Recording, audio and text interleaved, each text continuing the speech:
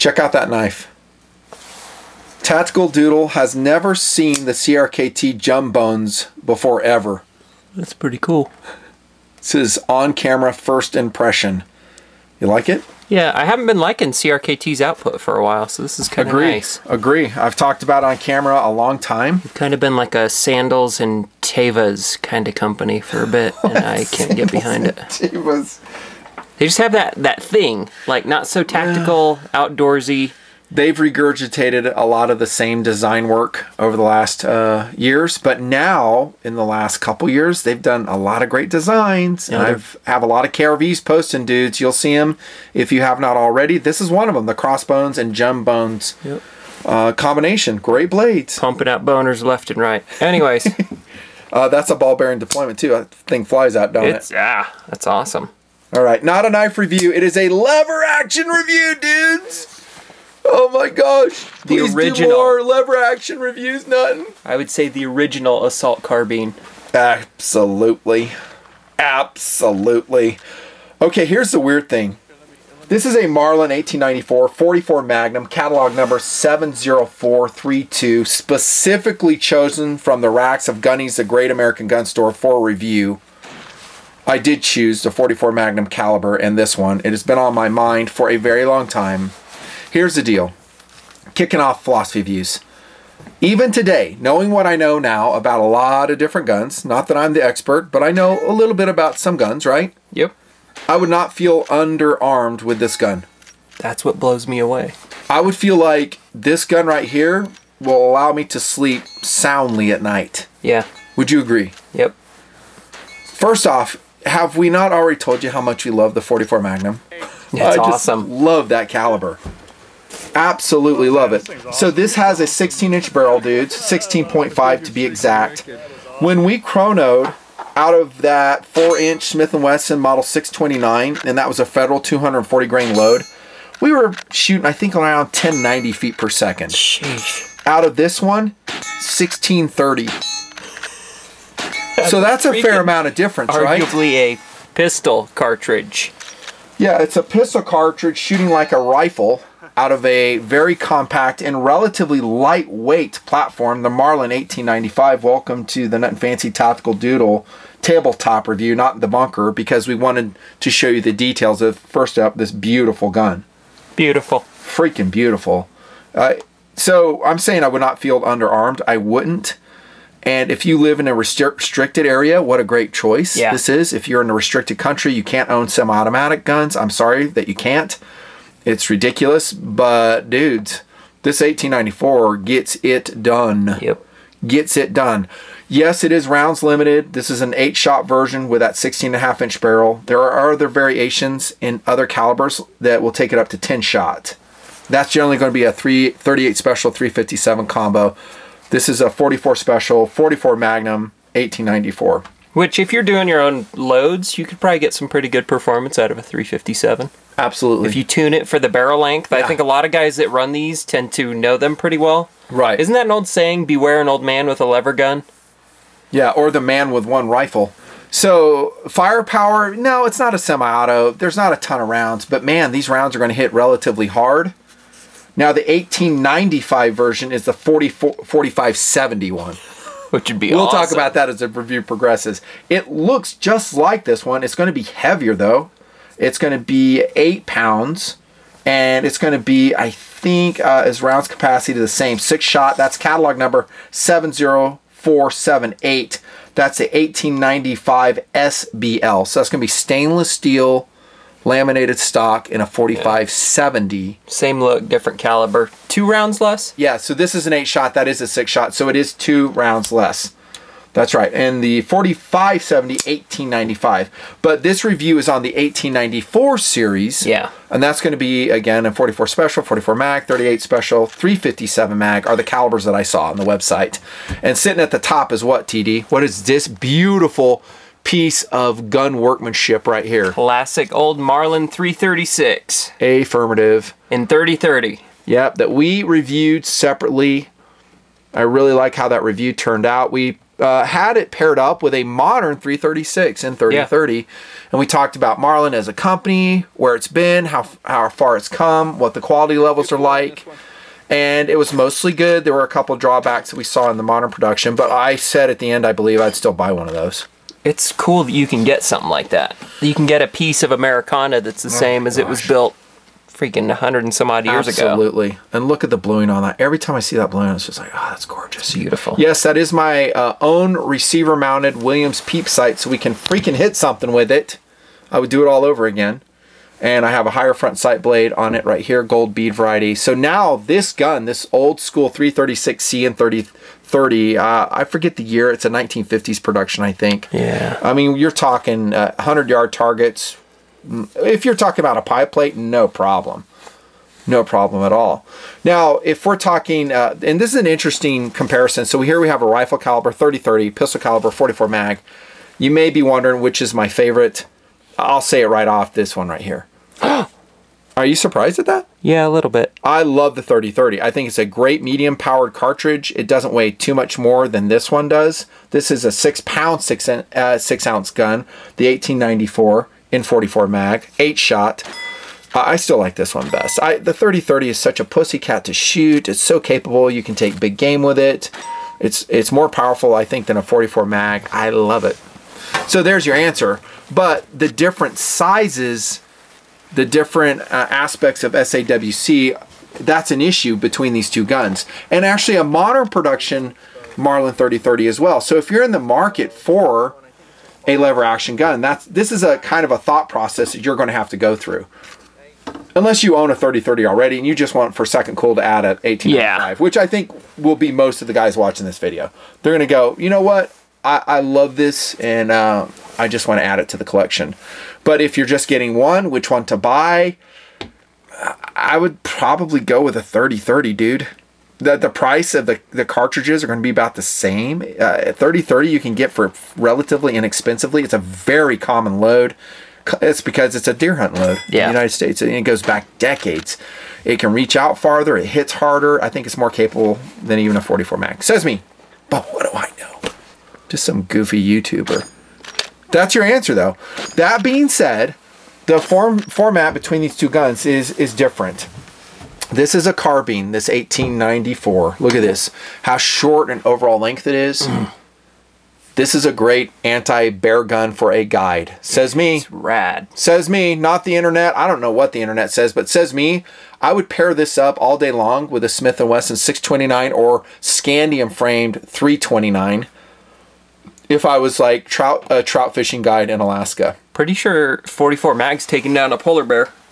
No, I wouldn't doubt it. If I recall. I wouldn't doubt it. The 44 Magnum is extremely capable. Yeah. It really is. And, you know, compared to some other cartridges, we're not going to talk ballistics here. You guys know the numbers. Or you can just open up a window in your browser and look them up.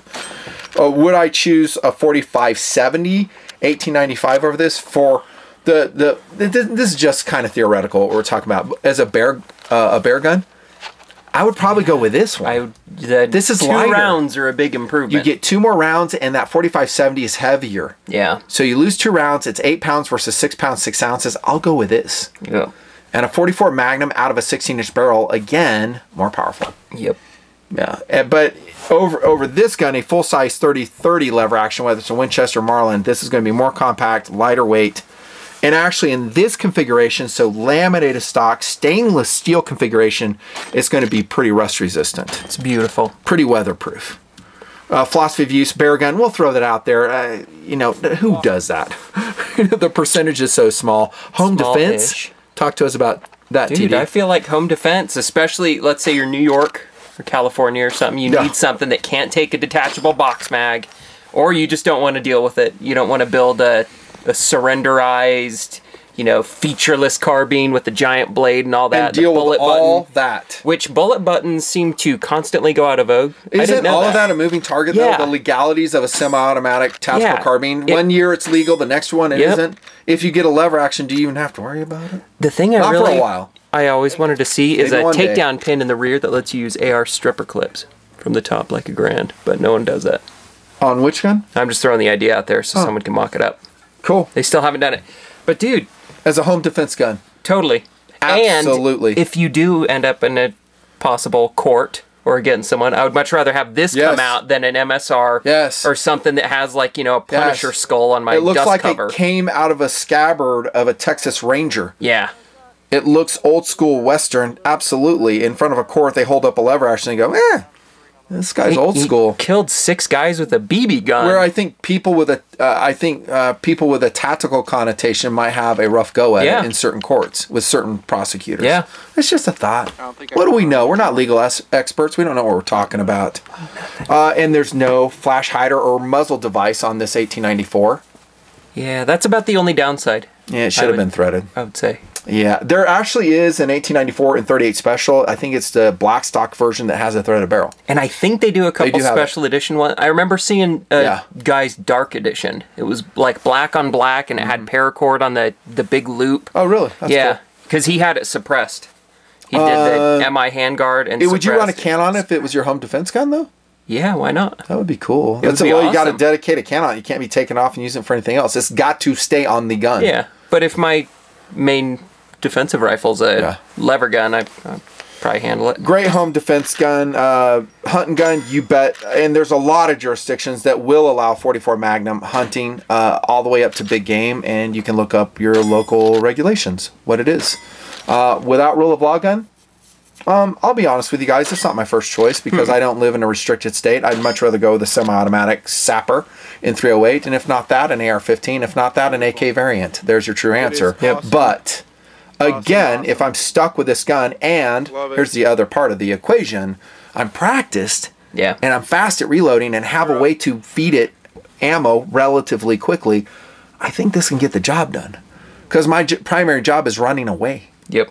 And how much firepower do I need when I'm running away? Couple well-aimed shots. 44 Magnum is amazing. And then last philosophy of use is just freaking cool. Yeah. It's just a collectible. It's just awesome. And everybody, by the way, who shot this gun and saw the 1894, what were they saying? Loved it. Absolutely loved it. They fell in love with it. To shoot. And it seems like it's like one of those lust things that dudes have. They go, oh my gosh, I've always wanted one of those. Yeah. Jardine said that. Josh said that. Wyatt loves it.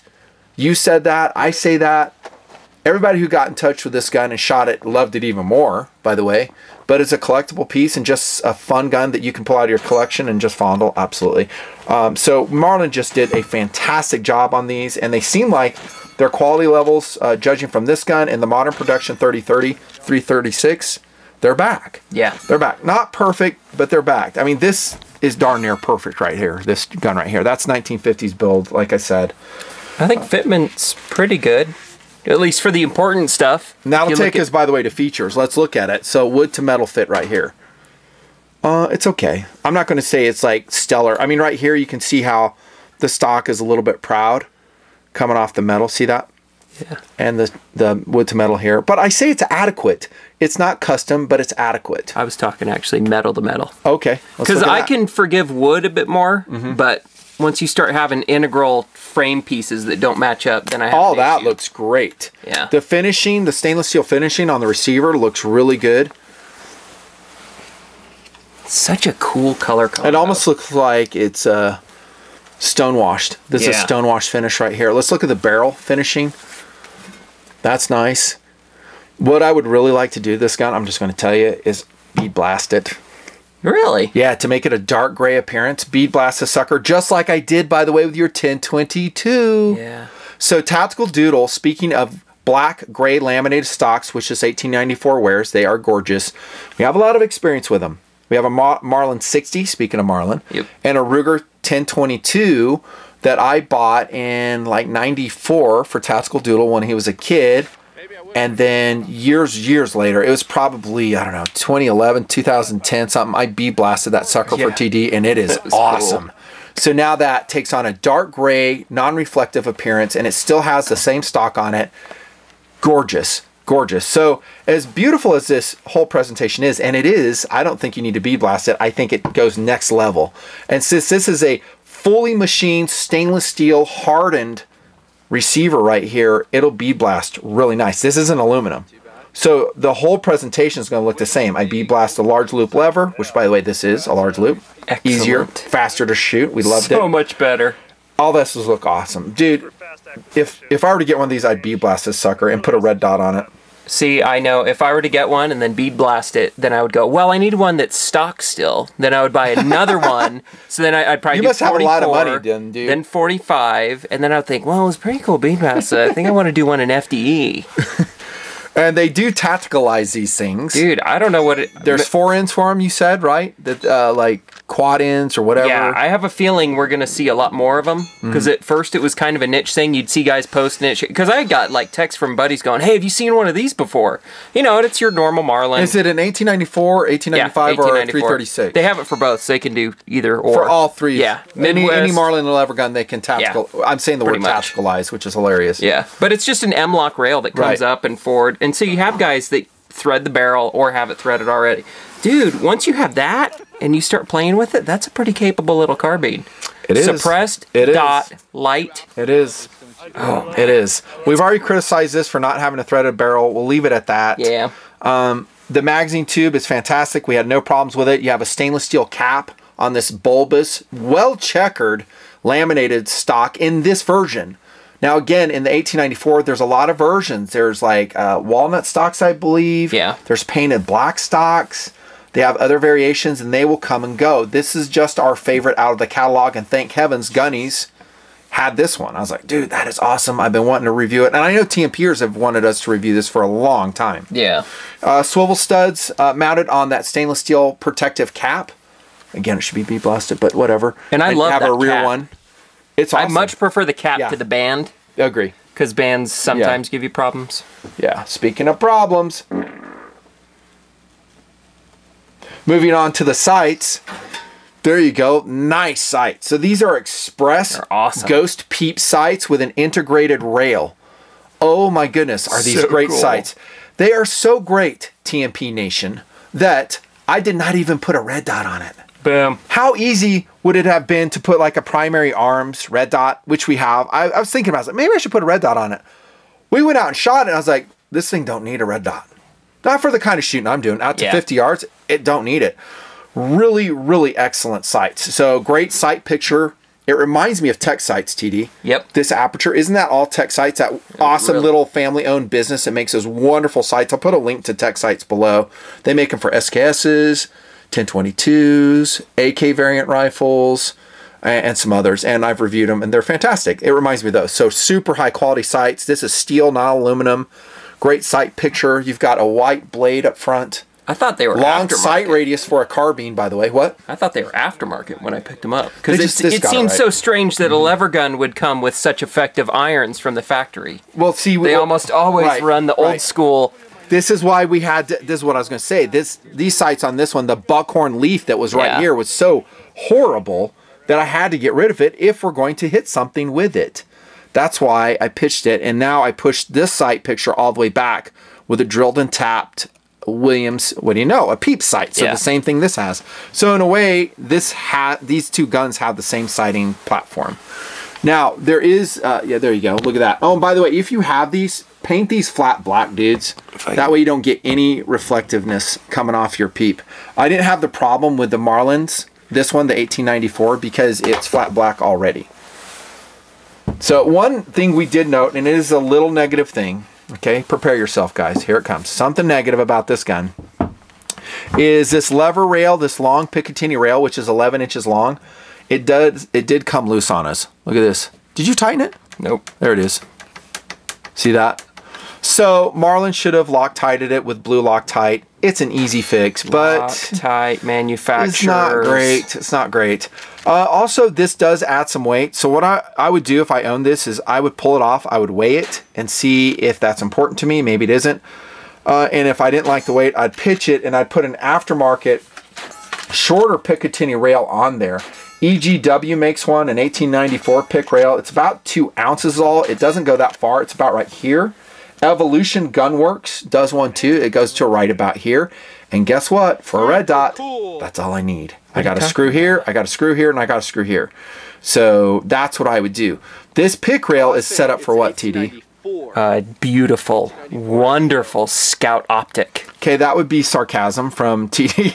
And he's right. We don't like the Scout sight. Lord Cooper has stated his demands. We hate Scout setups. It is a we always will. They're forward stupid. optic. They're freaking stupid.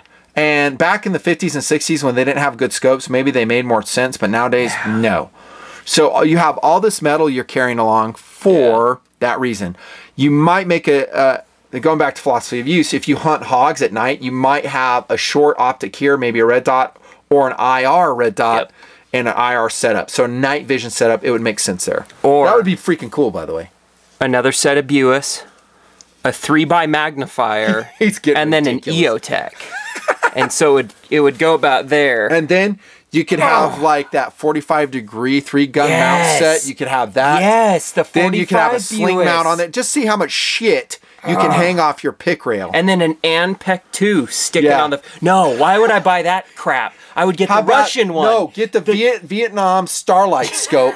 And it's like sitting this high and it weighs like 3 pounds. Beautiful. Our night vision's really heavy. And we still have one of those, don't we? No, the Orion? Yeah. They're all gone. The Zeiss Orion. That's for its era is decent. Yeah. It was impressive for back then. I just didn't like having to rig everything up to, what was it, the claw mount? Oh. You had to use the H&K stuff. Like an H&K mount. If you mount a scope on this, you're going to have to take the sight off, dudes. That's a downside. Unless you want to have high rings and then your fat face comes off your stock, which is unpleasant.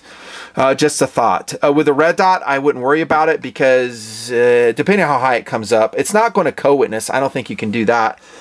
But who knows? Maybe you get a red dot where the height is just right and you could do it. Okay.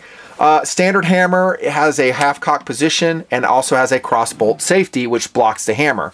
So like us, what you're going to do is you're going to cock it. You're going to leave the safety on. Let me safety check this real quick.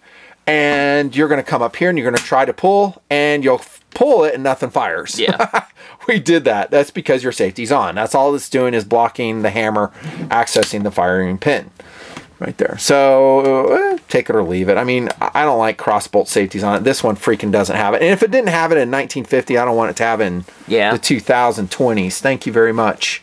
Loading, how was that, TD, when you loaded it? I actually liked it. And a lot of the lever ones we've had tend to hang up, or when you're putting one in, start popping them out. And it's, if you want to make someone look like they have no idea what they're doing, give them a lever gun when they aren't practiced with one and tell them they have to shoot for speed. Exactly. And our technique always is to load, leave a partial, or one of the cartridges partially out, and that will push this loading gate down, and you just feed it in from there. Again, the capacity is 8+1, which I think is more than adequate for its size. For a carbine, man. It's not like a 22-inch like some of the old... It's 35 inches in overall length. It's pretty compact. Large loop lever, we talked about it. I think these are some sharp edges on here, dude. Yeah. Sharp edges. So this really needs to be dehorned. I like to dehorn all this, all that. I might do that if I owned it. I might. By the way, the trigger on this pulls, I didn't really measure it, I don't think. But I think it pulls pretty nice. How about you? Yeah, I liked it. Yeah, I mean, is it like match trigger? Is it as smooth as that 50s era 336C? No, it's not. But it could be better. I don't think it needs a trigger job, do you? Yeah, there's a suite that I saw too that guys were recommending where you can swap out some stuff. So you get like a magazine follower.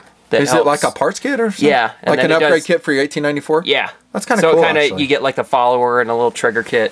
What's that follower do for you, though? You can kind of see it poking through here when you're empty or something? I think they said something like certain solvents will damage it and melt it, so it's an aluminum. Okay. To take care of it. As we've talked about all along, this is a side eject solid top receiver, which is awesome. That allows us to do this. I love the Winchester product. We've reviewed it already. Yeah. The 94, it's fantastic, but it's not this. Yeah. It's not this. And this is actually pretty similar to the original Marlin products. Oh, yeah. We gave a history in our 336 video. I'm not going to go over it here. Go watch that video. We talk about Marlin history, the different variations. But this has a new locking bolt. This has the 2-piece firing pin that prevents you from firing it out of battery. So they did have that in the original Marlins, that you could actually pull a trigger and fire out a battery. Next thing you know, you have brass flying into your face. And it has a 1-piece trigger in this new production 1894. Very cool. Features. Here's your almost full pistol grip on this variation in the black-gray laminate. Really nice checkering on that. And then our pistol cap came loose too, so it's spinning around. Yeah. Little something, just a little something. It's the little things that bug me when you're paying almost $1,000. He was pissed when that happened. He was out in the field. He's like, "What is going on with this thing?" I am pissed, dude. Solid rubber butt pad. It needs to be taped with electrical tape as usual.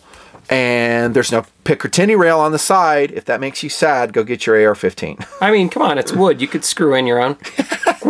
Yeah. You now have some. Those are features. Mostly philosophy of use. How did it shoot? TD. I loved it. Was it a lot of recoil in Not 44 at all. Magnum? Was it a pussycat in 44 Magnum? Yep. Absolutely. I kept forgetting it was 44. Everyone said thinking, that. By the oh, way. it's 357. And okay. we're talking full power 44. Yeah. We're not shooting buffalo bore. We can't afford that. But we're shooting federal. Yeah. We shot some Winchester 44 mag out of it and a pussycat. Easy to hit with? Totally. Even at night. How about out to 75 yards on that small Leroy? It seemed like you were tagging that pretty good. Yeah, and he did. Was it night you shot it? Yeah. Yeah. It was like dusk when we had first started, and once you remember how the sights work, because in low light it is a little tough to figure out where the alignment is. That's right. I had to I was shining the light on this back aperture so you could see it. So that's why I really would say having a light on it would be nice. Absolutely. If this is going to be your working gun. Absolutely. Yeah, it is an awesome old school weapon. OSW. Oh, another acronym. I love it. It's a traditional weapon put in a serious purpose. It is. I love it. Yeah. Accuracy wise, I don't have paper to show you. I don't know where it went, but I think I have video. I'll just show you. I would say the groups were actually pretty good. Yeah. At 50 yards, I believe that's a distance we shot it at, with iron sights. You put a red dot on it, you put a 1:6 power scope, it's going to be even better. A 1:6 would be cool. 1:6 would be awesome. Smoke it. And with 1:6, then I would leave this Picatinny rail on it. Yeah. 1:6, it'd add a little bit of weight, but you put one of those Vortex Strike Eagles 1:6, they're only $299. And it's illuminated. Yep. Dude, you got an awesome hog gun, and you can find a way to mount. You're kidding, but you could do that. You can mount your light off here. I'm not totally. They have a 45-degree mount that you could put a really powerful light here. Yeah. Maybe even an IR setup. Oh, that's sick. If you have one of those weird Russian ANPEC, whatever they are, illuminators, it's okay. I'm sorry. Guys are paying insane amounts, like $2,000. Guys are always laser asking illuminator me about night vision. I just say it's too freaking expensive. It takes a lot of battery power, unless it's a passive system, which don't work very good. Not so much. So I say save your money. The chances of you using it are very slim to none. You can spend your money a lot wiser. I was just laughing at that. Dude, we got a group buy. You want to get it? It's sweet. It's what the Russians use. How much? $1,800. Like, that's a group buy? I won't say it's like completely horrible to get that, but for someone who has a ton of money, I say rock on, dude. Yeah. The watch for the review, by the way, is a G100 or G110, I forget, with the Nut and Fancy hands modification. It's just a simple black. There you go, dudes. Love it, love it, love it. And this is a beautiful cold steel with some spots on it because it has kind of, I don't know, tarnished over time. I think I've reviewed this one. I think. Super cool. In the background is what, TD? What plane is this? It's a B-17. It's a famous B-17. Which one? That's Memphis Belle. That's correct. Tell from the legs. It's the Memphis Belle F model, B-17F Memphis Belle with nose art. If I bring it up too close to camera, you're not going to see lights because our lighting is on the table. Really cool model. 1:200 scale, I believe. Look at that. Memphis Belle making an appearance in a Marlin tabletop. It's really interesting reading about the philosophy back then. On what, B-17s? Yeah, just the design process. The bomber will always get through. Well, I'll tell you what, we lost a lot of boys in that campaign, but it was daylight bombing that won the war. Flat out. It killed their fuel supplies, killed their industrial capacity. There you go. Getting on one of those rabbit hole jaunts, I'll prevent it. By the way, did we mention how cool this gun is? In fact, it's so cool, it's been featured in movies. You're going to see a lot more of these. I think guys have kind of filled the squares when it comes to tactical. Right. So then they start looking. And I noticed, because it was that Jurassic Park one, the first reboot or whatever that came out, the guy was rocking, I'm pretty sure this exact model, right? It was in 1895, 1870, and he was hunting this. Yeah. Well, he had it as a defensive gun against a T-Rex. Yeah. Which... And when it came through the roof, he didn't even shoot at it. I wanted to crawl through the screen and slap him in the face. I'm like, you had that cool Marlin. Crank some rounds. Say in comment if you agree. It was an 1895 and 4570. It looks just like this. Yeah, it's... We were talking about it earlier. See, that's that dark one. That's yeah, cool. so that's a 4570. A little too much paracord. And I think Marlin, by the way, has done a great job of keeping the 4570 cartridge alive, along with Uberti. Uberti does some cowboy action shooting guns like the sporting rifle, the 1876 Centennial. Actually, that's a 4575 that Uberti does. I thought this was pretty cute. Yeah, look at that. Hunting T-Rex. That's pretty cool. Well done. But oddly enough, while we mention it, the best movie to star one of our beautiful Marlins. What was it? Wind River. Yep. Wind River, and it was Jeremy Renner. I can't remember. Yeah, it's Renner. And he comes off the snowmobile, and he Yeah. shoots the bad guys, and that's a whole discussion who was bad and who was good. But he shoots the bad guys with an 1895 4570 looking just like this. That is a great scene. If I remember right, it shows him doing his loads too. So he's setting them up, and he's like a big game hunter or something. Yeah, so he's carrying the 4570 for anti-bear or something, right? And he ends up using it. Very cool. Blows right through the double wide into the bad guys, who are totally tacticalized. They got everything in. Carrying 416s. Apparently the old 1895 did just fine. I'm calling the shot now. You're gonna see more. Especially as these tacticalized ones come out. You should see more. We're one John Wick away. Oh, and also, what was that other movie? The weird Korean movie. Every time I see these, wrap it up. I love just putting a plug for it. An old, well, not old, 2008 Korean movie, The Good, the Bad, and the Weird, which is a retelling of The Good, the Bad, and the Ugly that happens in, I think, 1920s Manchuria. So it's kind of this weird, you have like Manchurian dudes and Koreans and the Imperial Japanese are there, and they're all mixing up, and I think the Good ends up using his Marlin carbine for a lot of it. So there's some really, the chase at the end is pretty cool. It's sick.